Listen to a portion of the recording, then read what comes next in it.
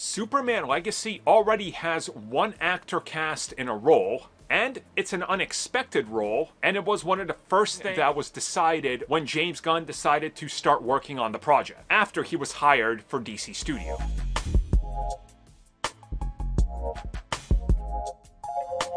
Okay, so there's a lot of speculation on what exactly is going on here. What are they talking about? Who could it be? James Gunn even confirmed, right out the gate, there was one actor that was already locked in, and they're in Superman Legacy. Now, the one that's popping up all across the place that most people believe they're talking about is Jason Momoa. He's locked in.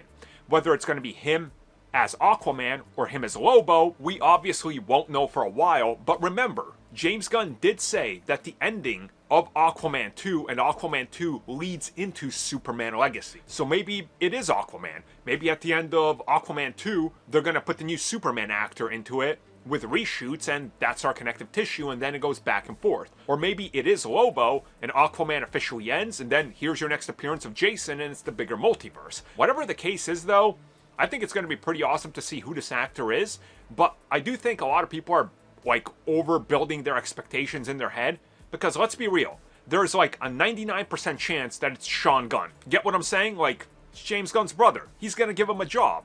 Of course, it's going to be Sean Gunn. Or even his wife. He's putting her in everything now, so chances are she could show up there as well, being like, hey, Superman, I want to recruit you for the Peacemaker show, or the Peacemaker Squad, or something, right? Like, you guys see what I'm saying, right? It doesn't necessarily have to be this big-name actor, like, you know, somebody that's going to shatter the entire thing when they show up. Like, it could be somebody small he's talking about, realistically, but people always fixate themselves on it's got to be the biggest cameo ever.